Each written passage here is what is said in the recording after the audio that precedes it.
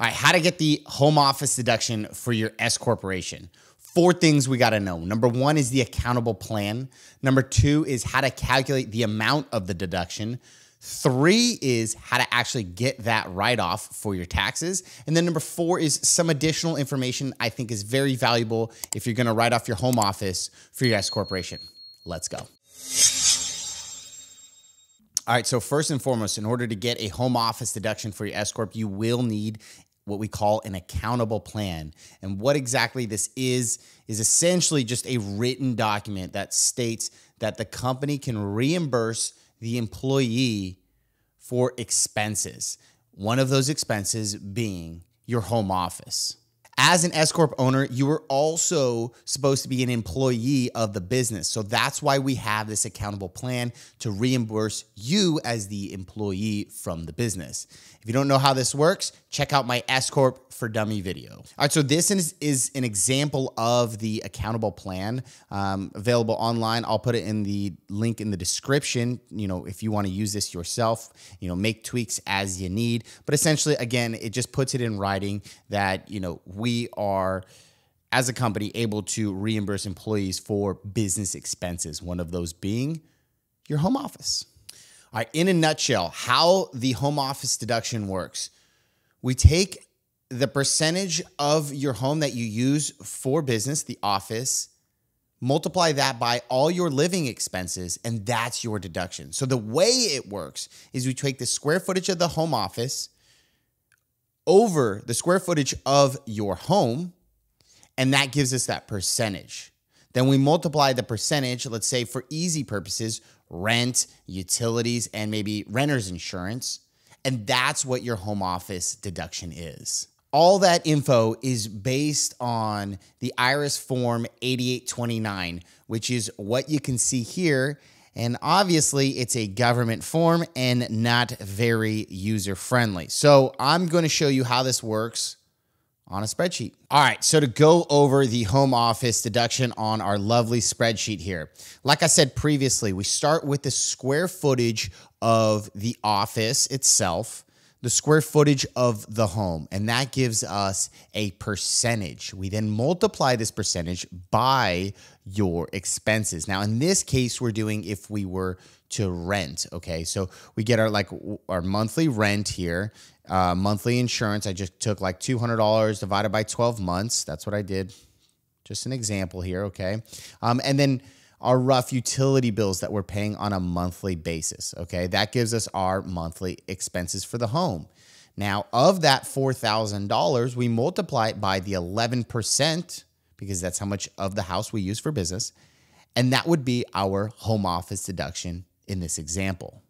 All right, so the home office deduction is a lot more straightforward if you rent the home versus if you own the home. But if you own the home, we can still get it, and this is how we do it. We start off with the, again, square footage of the home and square footage of the office itself that you're using exclusively for business, right? And that gives us the percentage of the home we use for business. Very important there. And then we have to calculate depreciation, which I'm going to go over in a second. Mortgage interest is a little difficult itself too. Now, we know when we make mortgage payments, some of the payment goes to principal, another part of it goes to interest. We need to take a look at what they call the amortization schedule of the loan to find out how much of that payment is going to interest versus to the principal. Now, we calculate the amount for interest, and that's what we're going to get here on our spreadsheet. Property tax is a lot more straightforward. You get those on you pay those generally in a semi-annual basis. So whatever that is, you know, divide that by 6, and that would be your monthly expense for property tax. Insurance, very straightforward. It's a annual premium generally that you're paying, and you get that amount and divided by 12, and there's your monthly expense for insurance. Utilities, right? You just add up all utilities. This is all utilities, right? We're thinking water, electricity, trash, gas, sewage, whatever else utilities you're paying, internet, right? That's all going into this calculation here. Now, figuring the depreciation. What is depreciation to start with? It is essentially the principal amount on your mortgage payment. How much you actually paid for the house itself. We can depreciate the building expense on our home office. And the way it works, okay, is we come down here, we get the purchase price of your house.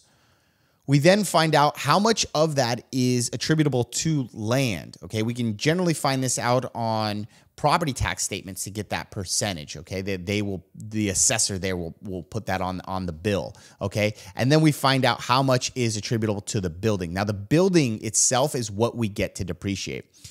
You do that amount, in this case, $500,000. The depreciation years for the IRS for a home office is 39 years. So that 500 divided by the 39, that would be our annual, right, depreciation. And then we get the monthly. That would be our monthly. Okay, so that number you'll see up here. We then total all of our living expenses for the house, right? Total that up here, that 39, sorry, with all those, right? 39 multiplied by the 11%, and that would be our monthly home office deduction. All right, so now we know how to calculate the home office deduction itself. The next thing is, how do we actually get this write-off? It's as simple as this, okay? Number one, we either cut a check or just transfer the money over to your personal account in either a monthly or quarterly basis. Now, those transfers or the check has to have, like in the description or memo, home office deduction. These have to be separate from your owner's distributions, okay? Because then when we go to do bookkeeping, those transactions for home office expense need to get categorized as such, as a home office expense, versus which would be different than your owner's distribution. Then when we run the profit or loss, we'll see that as an expense on your P&L, and then we'll use the P&L on your tax return, and voila, we get the deduction. All right, so some additional things we gotta know when doing a home office deduction with the S-corp. Number one is you need to keep records, right? Utilities, your mortgage payments, property taxes, rent payments, leases. We need to keep those records just in case this ever comes back so we can substantiate our home office deduction. Number two is reimbursements. Now, what we can do is we can estimate, like, let's say our utility expense on a monthly basis. But if we overestimate that, and let's say after couple months we go in and audit that and we overpaid ourselves, you will need to reimburse the company what you've been paid, because we actually need to make sure that we're paying a correct amount to yourself. Now, the safe harbor rule, which we can see on the accountable plan here, is 120 days. So essentially just under half the year, you got to go back in and see, did we pay out the correct amount?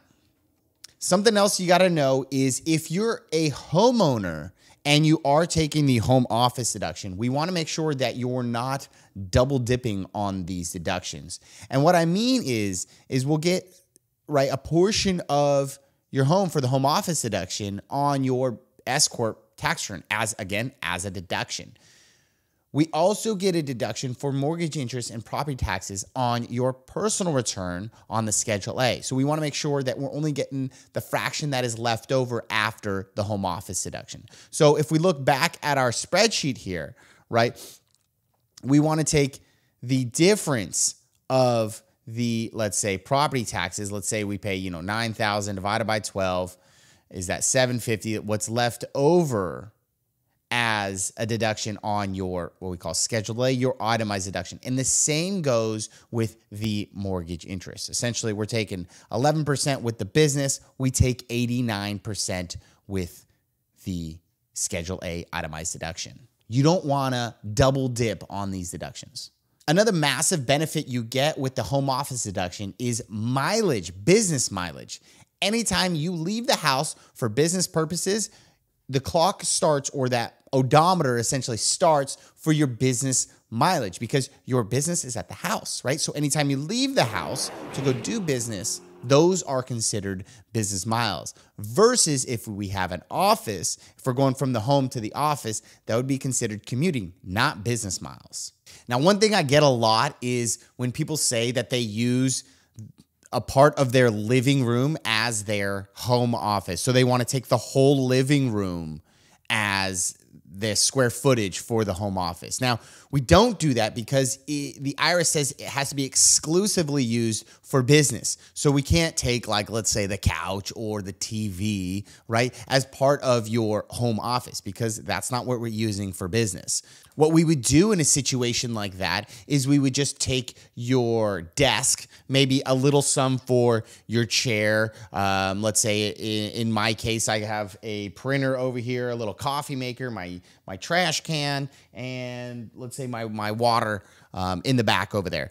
That space is what I would use for the home office, not the full living room. Thanks so much for watching, guys. I hope the video was helpful. If it was, please help me out with the YouTube algorithm. Hit that like button.